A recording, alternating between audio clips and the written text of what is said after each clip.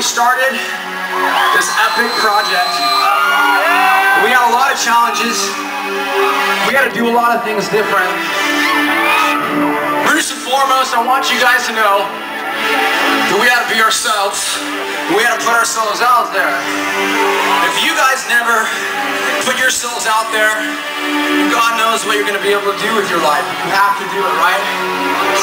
And the hardest part really wasn't taking that step. Sometimes I think the hardest part was when we were trying to figure out what the music itself was to sound like. Because we could have dressed up like everybody else, put makeup on, act like we're all fucking pissed, but we weren't. We didn't want to just play that way. We wanted the music to truly be representative of what we felt. We wanted you to feel it with us at the exact same time. So when we were in the studio in this little lonely little room of my house in San Diego, we all agreed on one commonality, and that was we wanted to feel like we were flying.